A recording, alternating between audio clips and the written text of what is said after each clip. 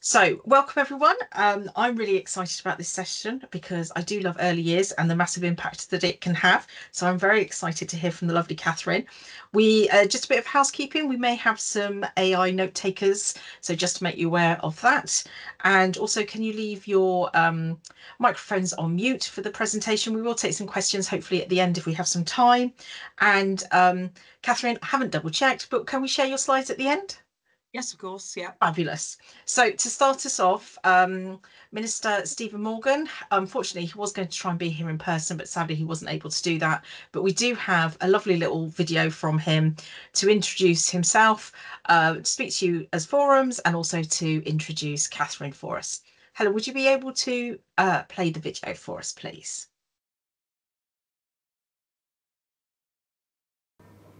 As the first ever Minister for Early Education, I'm delighted to be able to speak to you all today, and I'm sorry it isn't in person. I'm sure you're looking forward to hearing from lots of excellent speakers, including a keynote speech from Catherine McLeod, CEO of Dingley's Promise, who we know has and continues to work tirelessly to ensure equity and inclusion for people with disabilities, to share her expertise and actively work to build inclusion of children with SEND in the early years across England.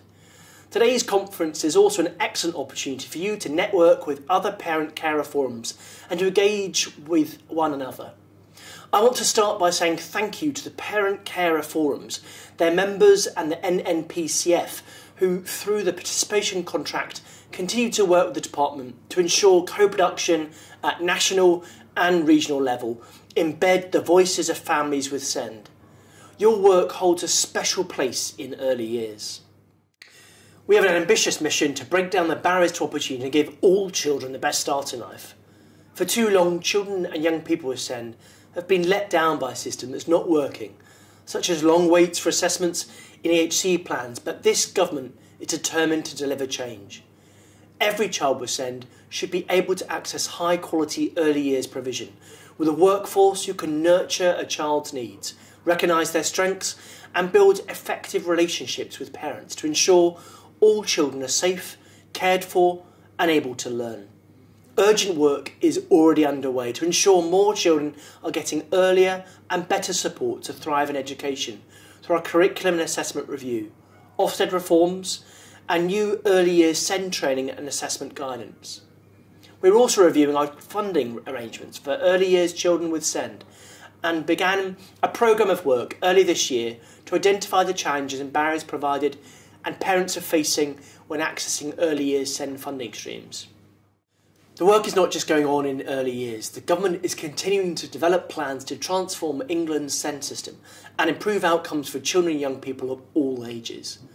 The government will provide a £1 billion uplift in high needs funding, recognising the immense need for proper funding in the sector for our children and services most in need, and taking an important step in returning local authorities to sustainability. We are on a journey to deliver for this country so that every child can have the best start in life. By working together, I hope we can break down the barriers to opportunity and reach many more children with the outstanding services that you provide. Thank you and enjoy today's conference.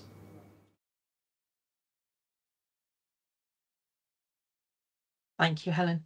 So, and thank you to the Minister for that lovely welcome. And now I'm going to hand over to you, Catherine, to tell us all the exciting work that Dingley's does and the massive difference it makes. Fantastic. Thank you very much. I'm just going to share my slides.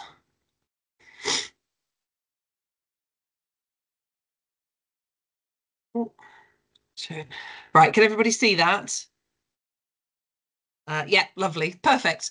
Right, I'm really happy to be able to talk to you all today because certainly Dingley's Promise as an organisation works really closely with families, and we see our work in three pillars. And yes, the child is one of those pillars, but the family is the second pillar.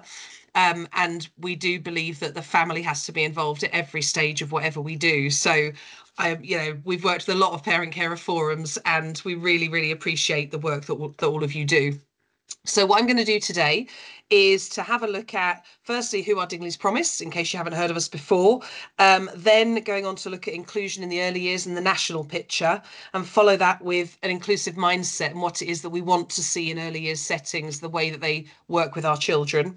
We'll then move on to looking a little bit at parent partnership and how we're working to encourage that in different groups, followed by some tools that can help. So tools that can also help you when you're looking at either lobbying locally or helping children access the early years. And then finally, how you can get involved. So I'm starting off with a little bit about Dingley's Promise. So I'm the chief executive. I've been the chief executive for almost 10 years now. And as a charity, we support children with SEND directly in our centres. We currently have 6 centres. We should have 11 by the end of the financial year.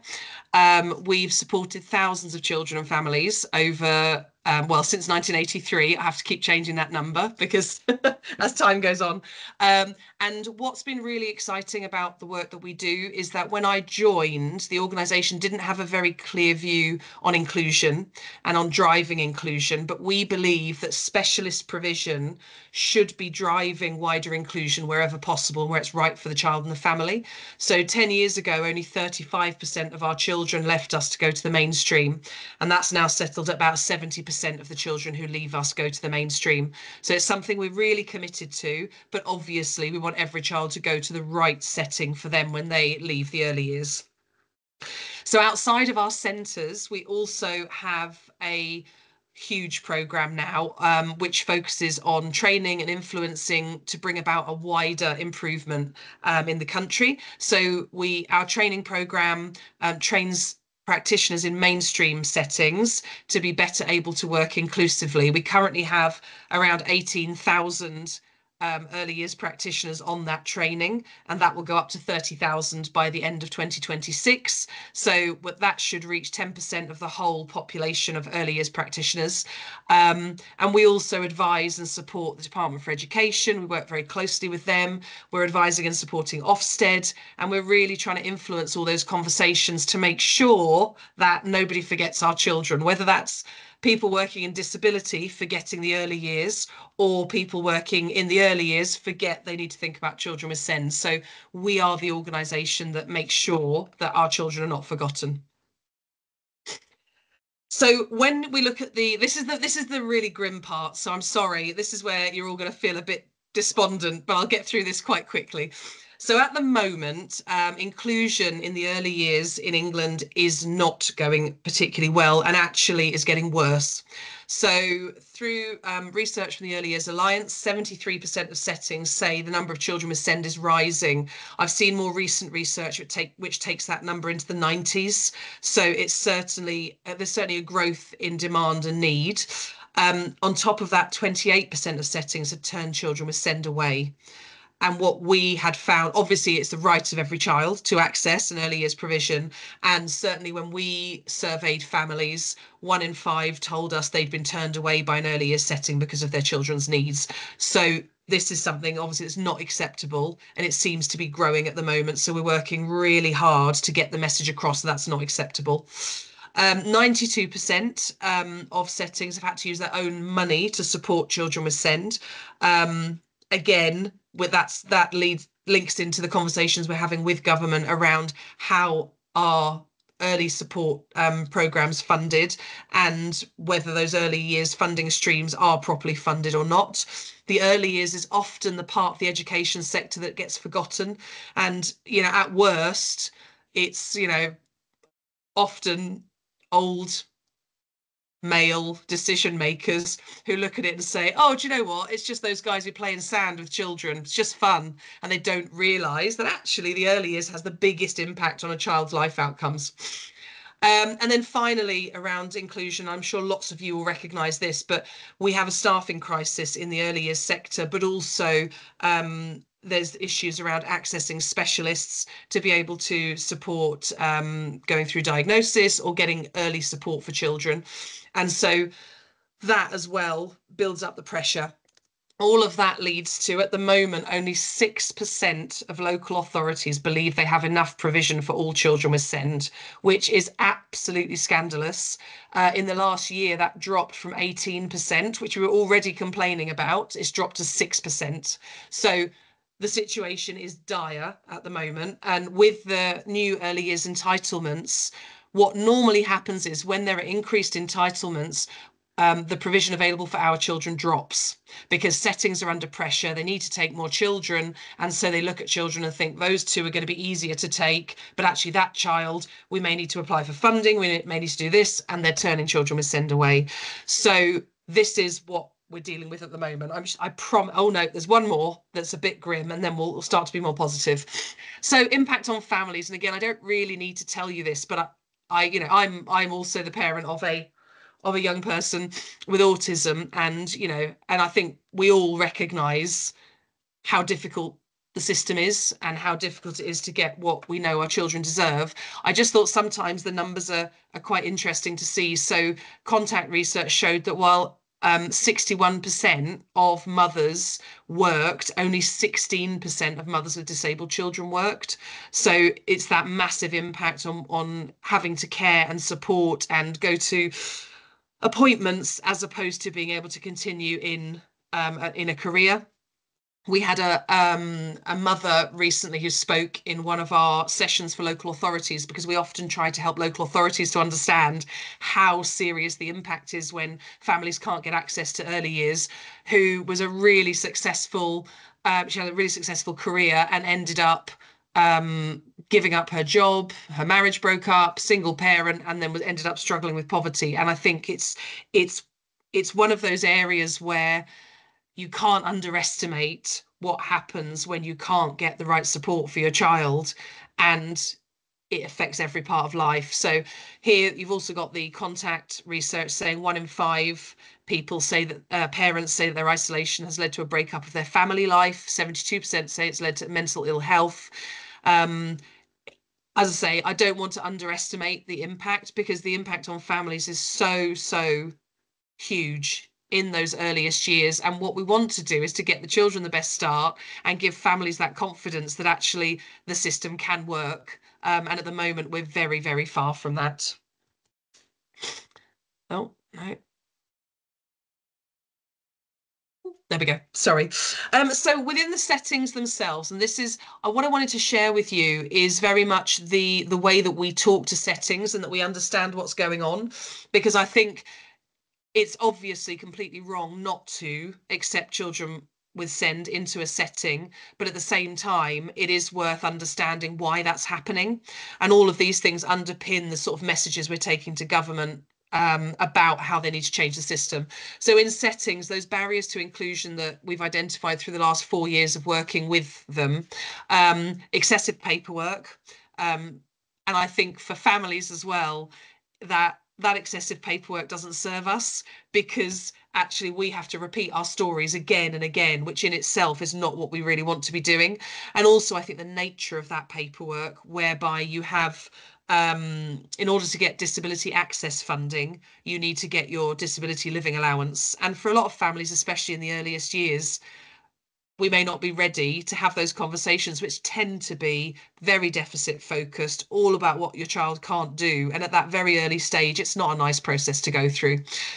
Lack of staff. The early years sector is on its knees at the moment and is really struggling. A lot of settings have closed. And so, of course, settings are saying when we've got a lack of staff, we don't have the ability to enhance ratios to support children who maybe have higher needs. There's little free practical training.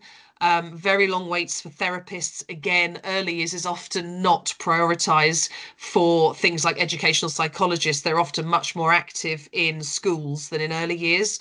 So there tends to be a long wait for therapists and insufficient funding, which is an early years sector issue. Right, I'm going to move on from the really grim parts now. So that's the situation we're in. But obviously, we're not sitting back and just saying it's bad and we can't do anything, because I'll stop working and doing my job when I think that. But we do believe we can make things better, and we're working very hard to.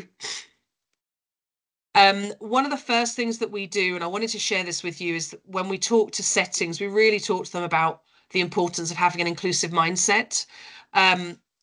What that always starts with what we say about parents and saying to the settings, the parents are the experts in their children, and you absolutely have to work in partnership with parents, but also that parents want honesty. We've seen a lot of settings who feel uncomfortable about having conversations that they see as difficult conversations with families. And what happens is that means the conversation doesn't happen, people muddle through, you miss the chance for that early intervention and support because actually they're not confident to have that conversation with families. So we really, really try to work with settings to push them to have those conversations. One-to-one support is not always best. This is a controversial one because certainly a lot of settings may feel that if they have a child with any kind of SEND, there should be a one-to-one adult who can stick to them, support them, and make sure that it doesn't affect the other staff. That's not something that we would agree to in the vast majority of cases. And certainly research on life outcomes shows that one-to-ones do not improve life outcomes for children in the early years, for the majority of children in the early years. And therefore, it's something we're working really hard on to try to give them the confidence and the knowledge to work inclusively and to really support children and allow children to play with each other and not have that constant adult on them, because that is better for their outcomes. So that's something that we're really strong about. The third one is around behaviour. And, you know, I know a lot of us will have heard professionals saying, well, your child's behaviour is challenging, which is not really the angle that we would take. Certainly we say to settings, all behaviour is communication. You know, you need to look at why a child is feeling and acting in the way they are and how you can work with that to help support them better and help them thrive. It's an area where we do have one of our training courses, and we did call it behaviour that challenges, because we realised that if you don't call it that, the settings don't realise what the training is about. And so we had consultation with families about that, actually, that course title, and we came to an agreement that that's what we were going to call it, because we wanted to put the emphasis on the professional is challenged by the behaviour, as opposed to the behavior itself is innately challenging. So it's we're trying to shift it that way, because obviously it's something that we all feel strongly about, that it's communication. It's not about a child being bad. Some inclusion is better than none. So I think what we've found is that where the split between specialist and mainstream is less black and white, you allow for moving between those services. And certainly, again, with the life outcomes research, life outcomes are better having some experience of inclusion. So we very much focus on, if a child is going to thrive in an inclusive environment, then we'll support them to get there. It may be that in 3, 4, 5 years, they will go to specialist education when they need that. However, some inclusion will be better for their life outcomes to be alongside their peers than none. Good inclusive practice helps everyone and is everyone's work. So again, I think sometimes we get feelings from people when they say, look, you know, if we have that child in the setting, we need to do this thing to help that child, and that'll be good for them. But it's, you know, it's extra work, and that's sort of the feeling about it. But actually, certainly, good inclusive practice is relevant to high quality teaching, which is what Ofsted wants, which is what we as families want as well. We want high quality teaching for our children, and it does benefit every one of the children in a setting, especially when you think about things like the communication environment. I've certainly had a parent say to me in the past, well, I don't want my child to learn how to sign, I want them to learn how to talk. So again, it's really making it clear to families and to settings that one communication strategy doesn't replace others, it actually builds on others, and it will help children to reach whatever is the right communication strategy for them. Every child is an individual. This might sound a bit obvious, but what I mean by this is that sometimes when professionals know a child, for example, with Down syndrome, they say, oh, I've had one of those, don't worry, I know what to do. And I think that what we found is sometimes people have a little bit of knowledge and they then think that they know it all. And so we're really, really strong with settings about saying, well, you may know one child with Down syndrome, but not every child with Down syndrome thinks the same, does the same, or wants the same kind of support and input. And it's the same with lots and lots of diagnoses. So it's really important that we help professionals to realise that they absolutely have to get to know every child as an individual, and a little bit of knowledge doesn't mean they can blanket the same approaches with every child. And then finally, the celebratory approach. So we work a lot with settings and with professionals around the language they use, around the way they talk about our children, and about the, I suppose, the aims that they have with our children as well. And, you know, it's celebrating who our children are, making sure that when they talk about plans or targets, you know, we're focusing on potential, and we're focusing on how children will develop into the future. And it's not about, well, oh, they can't do this, or they're never going to do that, because too many of our families have heard that from professionals. They'll never do this. And I don't know about you, but when a doctor tells me something, I tend to listen to them. And unfortunately, there's quite a lot of that health input that can be non-celebratory. So that's something that's really, really important. So again, when we're looking at the early years effective inclusion, what we would say is any setting needs to have really good early identification, which means great child development knowledge among their staff. We want them to see what our children need as early as possible, and then be able to start to give them that support. So that early intervention is described as the graduated approach in the early years. So that's assess, plan, do, review. So that's the graduated approach. And what we really want to see is that every early years setting, the professionals in that setting understand, you know, we have a role. It's not just about specialist input. It's not just about getting the occupational therapist or the speech and language therapist to come in. Of course, ask them to come in, but while you're waiting for them to come in, it's again working with families to say, right, so we've assessed, now we have a plan, this is what we think is going to work, how do you feel? Then they try a strategy. If that strategy works, great. If it doesn't work, they learn from it, and then they'll try the next strategy. So it's really about empowering early years settings to keep working to understand each individual child and their needs, and how to meet those needs best.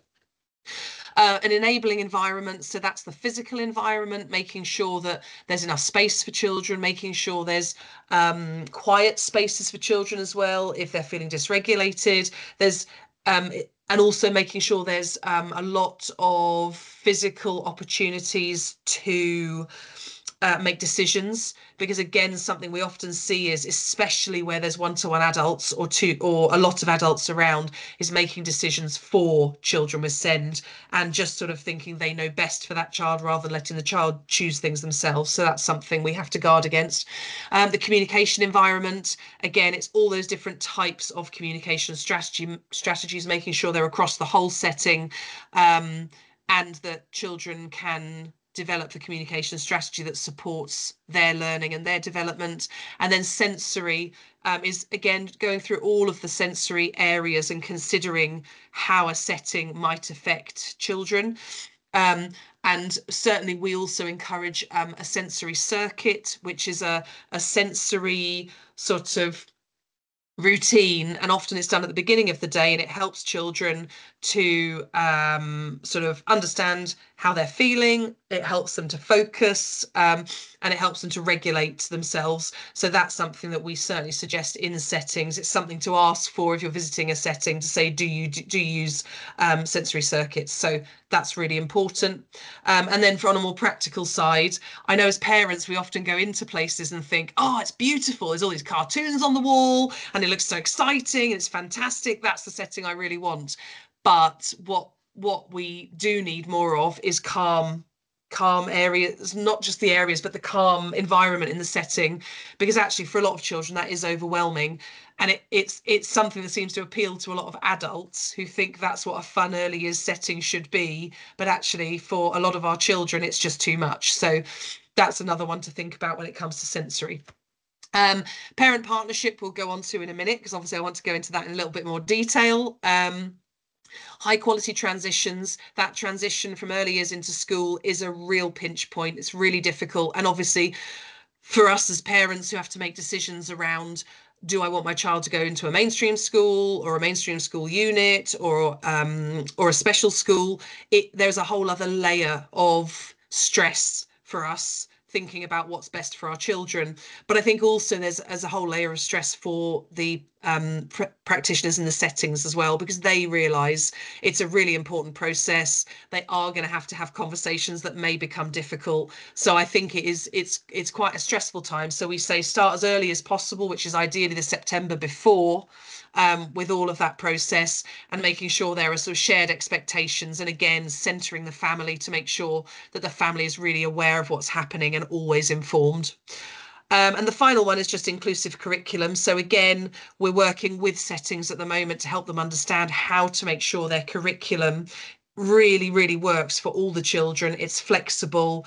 It's not about fitting children into particular holes, but it is about saying, how can we understand each child and help them to learn alongside each other, even if the targets they have are differentiated, they will still learn together.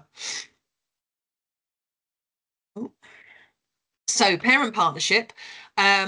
This is all going to sound probably quite obvious as parents, but I think, I wanted to make you aware of what it is that we talk to settings about and tell them is best practice. So we talk about having a home visit to understand the family situation as standard. Joint thinking and target setting, absolutely critical. I've been in a situation where I found out about 6 months later that my child was on a particular plan which no one had bothered to tell me about or introduce to me, and I think we have to be really focused on making sure we're involving parents at all stages as educators. And that is that regular contact as well. And I know that we've heard from a lot of families that sometimes when there's no progress, and unfortunately, I think we all know situations where there's no progress when we're trying to get things for our children. But often I think professionals feel embarrassed about that, and they think, oh, I better not call them, or I better not update them because there's nothing to tell them. So again, we've sort of told them that a lot of families tell us they would rather have just do you know what, I'm still on this, I'm on your side, I'm working for you, but still we don't have any progress. But that's better than leaving it silent, because I think when there's silence and when we don't know what's going on, obviously we feel like, well, possibly that's bad news, and things will happen in our minds when we don't have information from people. And yeah, so I think that's a really important part. Regular progress meetings, online observation exchange. So again, just keeping in touch with families and making sure they know exactly what's happening. Support and signposting to other services. Again, early years, we're often not the most highly represented in meetings with sorry, just lost it. We're often not the most highly represented in parent forums. And so it is one of those areas where I think there's a lot fewer families from the early years in most of our parent carer forums. So what we always say to settings is find out who your local parent carer forum is, make sure you are signposting any parents to that, because it's not something that most of them have ever thought about. So we really underline that to get them to do that, as well as other services for families of children with SEND in the early years. Focus on statutory paperwork and meeting deadlines. I mean, yeah, we underline to them very much. The statutory paperwork is critical. You've got to meet your deadlines. Yeah, that goes without saying, really. Again, the parent is the expert of the child, but with that challenge that parents say they do want. So it is having those conversations. And I think it's worth remembering that we did some research into who parents trust in the early years, and certainly the early years practitioners in our settings are the most trusted group of professionals in the research, according to parents. So actually they can have a really important role on supporting us as parents to sort of say, well, you know, we're here for you and we will help you through this journey. And I just think that we're very strong with settings that their verbal support, the way that they work with those families will have a big influence on how they're feeling about the journey and how they're feeling about what is possible for their children. So we try to make that really clear to them, that they have a big responsibility at that time, because they are the most trusted professionals around those families. So again, around, still linked to families, we work a lot with local authorities and obviously with the settings. There are some really practical things that we say should be happening. So with local authorities, obviously, we're constantly saying they have to interact, listen and co-produce with parents. I know I've said the co-produce word and there's people there probably going, well, God, they all say co-produce. I know, but we do keep trying to push them because it is really important. What we also ask them to do is promote ordinarily available provision documents and obviously SENDIAS services as well. The ordinarily available provision document tells families what as standard should be available. It exists in schools as well, but in the early years one, it's very much, it should tell families, this is what you can expect from your early years setting. And sometimes if we as families don't know that, settings can quite easily say to us, oh no, that's way more than we could possibly do, or I don't think we'll be able to do that. But actually, once you have that OAP document, you can see all these things should be standard, and it gives a lot of power to a family to say, actually, I know that you should be offering all of these things. So it's just a really good document to have, to be able to then sort of make sure that you're getting the right support for your child. We tell local authorities they need to add parent satisfaction into local data. A lot of the data in local authorities focuses on EHCP timeliness, and that I think is the main one. And obviously they look at if they have enough places, but very few of them do.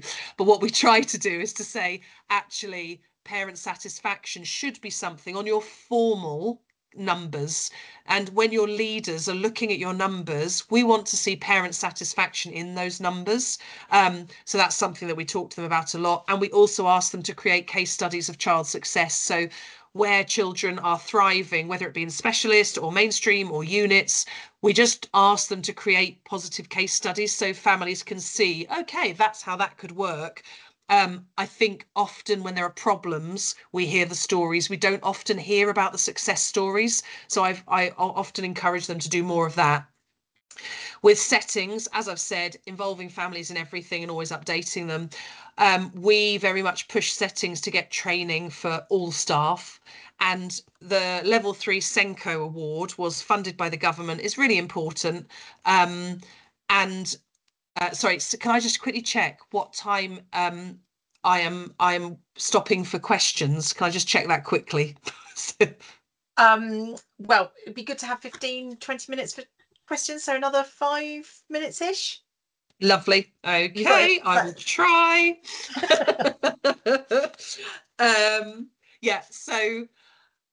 So with that training, they do have the level 3 training just for the Senko. But again, families tell us it's great that the Senko understands SEND, but actually what we want is every single staff member in that setting to be able to include our children effectively. And so that's what we're working really hard on at the moment with our training, trying to get that to every practitioner. And we also tell settings, have a one-pager of services that you can refer families to, because again, sometimes not every practitioner in a setting will have all the information that they need to really refer families to other services. So we ask managers and owners to create short documents that they can then give to families so they can easily get more support. Tools. So I've talked about the ordinarily available provision and why that's so important. And I've mentioned graduated approach and the fact that our early years settings should be working really hard to identify need and try strategies even before potentially other professionals come in. The Department for Education's Early Years Assessment Guidance was launched last month.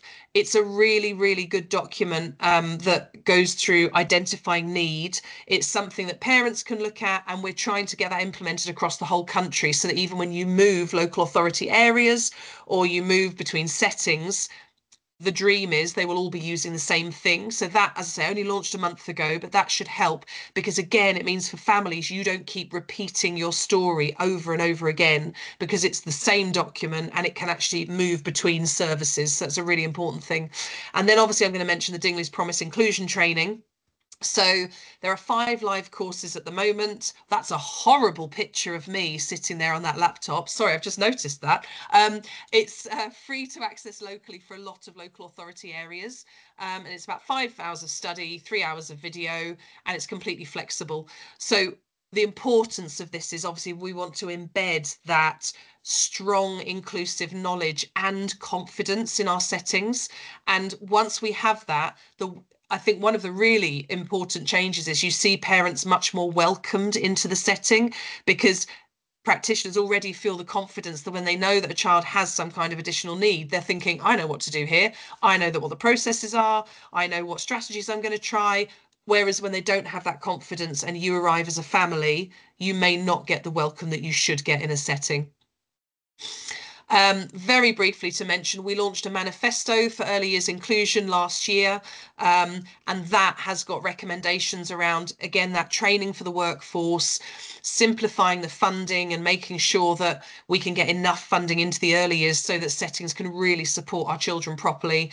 And then also looking at those horrible sufficiency numbers where only 6% at the moment have enough for children with SEND. So we've been working with government on how we can make that better. So I am wrapping up now. You'll be very pleased to hear, Sarah. I just wanted to add a few little things around how you can potentially get involved or know more about what we do. So one thing is, if you have a child in the early years, or if you have relatives or friends who work in local settings, tell them about the inclusion training, because actually the more we've got a parent steering group for our training program, and it's really interesting how when they really push it locally, a lot more settings are taking up the training because they realise it's something that parents are now starting to demand. So you have a power there to actually help practitioners to get more skilled and confident in supporting children with SEND. Go onto our website, sign up to our newsletter. We've got Facebook groups as well. So again, any of the new developments, you can see them all there. Consider volunteering to speak at an event. So we are increasingly holding events in Westminster and really talking to government about parent views. And what I would say is, with the new government, they've never been so focused on SEND and early years as previously. And so they are actually really engaging now. And one of the first questions they ask me in every meeting I go into is, what are parents saying? That is literally the first question in all of my meetings. So they do want to hear. So again, if you want to get involved, if you want to tell your story, let us know, because obviously we're organising those events fairly regularly in the future. If you don't want to do that yourself, and lots of us may not want to do that, send us your concerns. So my email is at the end of this. If there is anything that you think needs to be highlighted, we can take that to government on your behalf for the early years. Contribute to strategy groups in your local authority. I know lots of you are already doing that. And then I've got join your local parent voice organisation. I know you are the parent voice organisations, but it's just, I think on all of my discussions with parent carers, it's just trying to really build that. We need to get in earlier. We need to get parents in so they feel supported coming out of early years, because often that feels like a cliff coming out of early years and going into school. And if they've got that support from their parent voice organisation, that's really important. Thank you ever so much. That's my everything. There's a joyous face, so we've ended it joyous. No, I was just going to say, you missed one thing. I've worked with Catherine for many, many years, and her units are in my local area, and we absolutely loved by everybody. But you missed the fact that your training and how many additional places from the AGM, you had a figure. It was over 3,000 additional SEND places nationally, wasn't it, that came out of your training? And I think that's the bit for me that really struck home, is that how many additional places now are available for our SEND children, which is so important. Yeah. What was the figure? I've forgotten. Well, I think it's now approaching 6,000, because it's really, really, there's lots of momentum. So there's about 6,000 places created through the training from practitioners saying they can take more children with SEND because they're more confident and knowledgeable. Fabulous. Thank you so much. I really appreciate that. I hope everyone found that really interesting. And have people got some questions? They're usually really talkative, but they've been quite quiet today. I won't take it personally. There's some questions in the chat. Linda has asked, how does your organisation connect with health professionals, as these are the people that the parents will see most within the early years? Yeah, so we work really close with them in the areas where our centres are, and they'll often come into the centre and work with children and families in our centre because it's a known environment and the children are normally happier there. I think on a more national level, pretty much, sorry. No, I coughed. Sorry, you carry on. Oh, sorry. Okay, that's fine. On a national level, we are we're in discussions with various, I don't know, are they called CCGs anymore, or has it changed again? ICBs. ICBs, that was it. Sorry. So we're in discussions with the regional ICBs. So we talk to them around early years SEND, and certainly with the new assessment guidance, we're working with the DfE at the moment to try to promote that to the NHS so that they also will start to use that in 2-year-old checks and other processes like that. So it is something that we do. What I would say is our services at the moment, none of our services are funded by health, which is a little bit strange. But we are funding in local areas is from the local authority. So we advise the local authority to talk to the NHS to see if they can come in partnership. But yeah, from that point of view. And what I would also say is in all of our training, we also have health professionals coming in to give their feedback in peer review as well. So we work very closely with them. But I would say we're more education focused as an organisation. We've had a couple of questions in the chat around whether parent care forums often run a stay and play sessions and whether or not they can do your training.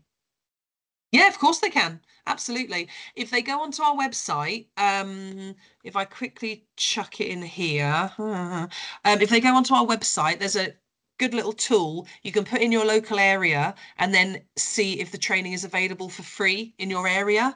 And if it is, then literally jump on it and access as much as you possibly can, because while it's free, we want to get it out as widely as possible. It's not free, Catherine. How can that be funded within local areas? Is it local authorities that are funding that? Well, it's a big mix. So in some areas, it is the Stronger Practice Hub project that is funding them. So that will go until the end of March. Then 32 areas are funded through our Comic Relief project, which has got another 2 years to go. And then some local authorities have bought the training in direct through the local authority as well. So there's quite a few different ways, which is why we've got that tool on the website, because it's a bit confusing, to be honest. You going to go, Jane? Yeah, Jane's got a question. Jane, did you want to come and ask your question? Yeah, sorry, technical again. My buttons are just not working today. Thank you, Catherine, for that. Amazing. It's absolutely amazing. My question is around family hubs, because obviously now there's that initiative around family hubs in the first 1,001 days. And a lot of stuff that we've seen from the Yorkshire and Humber region around our region is and the 0 to 19 services, how we could get this training into our family hubs. So a lot of our forums work very closely with family hubs and would run things from there for send tots, in particular that element of family hubs. So is there anything on your website around that, or? Yes. Yeah, so at the moment we're doing a project for the DfE, the Early Years Send Partnership, and there's a lot of training through that for the family hub, specifically family hub areas. What I would say is that, again, using that tool online, you'll be able to see if it's available for free in your area.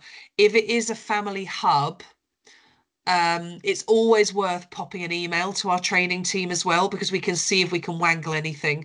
Because to be honest, I think that getting those family hubs to be really confident on inclusion in the early years is so important. And so I shouldn't say this, Sarah's one of my trustees, but yeah, close your ears, Sarah. But wherever we can, we'll wangle it. We'll make sure that we can help. One of the things I love about you, that's how you got me to be a trustee, because you wangle. I am a wangler. It is Winging true. it with style. Thank you so much for that. Definitely be in touch. I love that. Lovely. Quite Love it. Does anyone else have any questions in the chat? I think we've answered all of the covers in the point about hearing. I've put the link in, and Catherine's put the link in as well. Just lots of positivity from you for the work that you're doing in the chat, Catherine, which is absolutely Thank you. Fabulous. Did anybody else have any other questions that they wanted to ask? The cost for Newham, would it be okay if they email the training team and just asked about that and see if Yeah. Sorry, emailing. Absolutely. Sorry, I think I'm presenting at the Newham Early Years Conference early next year as well, so I'll be in Newham, I think. So yeah. Okay. Sorry, just to add, this is from Newham. I checked the link that you sent, but there are figures attached to each one. So does that mean we have to pay for it? Because it's not showing free. Yeah, have you put your area into I did that. Yeah, we did that. Then it came up that and it means has it's a not charge. available. That means it's not available for free in Newham at the moment. Okay, so if you pay for it, then we can access it. Yeah. So it's All right, basically it's £50 per course. Yeah, I can see it. Yeah, thank you very much. Yeah, We'll do that. Thank you. Sorry, I wish It's we all were right. everywhere. We keep trying. We are It's trying. okay. So, thank you very much. Okay. Is there any other questions for Catherine? Wow, I think you've given them so much information, Catherine. That's been brilliantly well received. We've stunned them all into silence. Absolutely Well, Catherine does always amazing. advocate get in touch with your Parent Care Forum because she knows that often they need that additional support as well. So it is a very good joint effort. Absolutely, always will. Oh, well, that's fabulous. Catherine, did you have anything else that you want to share? If not, we're happy to close the session 5 minutes early and give everyone back 5 to 10 minutes of their day today. Nope, that's all good. Like I say, thank you for everything that you guys do. Thank you for being there for families. You know, it's so important, and we will keep promoting our Parent Care Forums to everyone who comes into contact with Dingley. Oh, Thank you, Catherine. I do appreciate your time. I know how busy you are. Lovely. Thank you No very worries. much, everyone. Oh, I think Jane wants the last word. Jane's got a last question. Yeah. Yeah, sorry, it's me again. You know, I've just gone onto the site and our area is not. It's saying it's taken me onto a page with prices on. Is that price per person or for the course? It says Introduction to Early Years, £50. Yeah, so it's per person because they then register and then they get access online to their learning area. Yeah. That's great, Catherine. Thank you. We're just okay. So I know what to say when I'm saying it. Yes, yeah. Thank you. That's great. So thank you, everyone. We will give you 5 minutes back. So thank you so much for your time, Catherine, and thank you, everyone, for joining us today.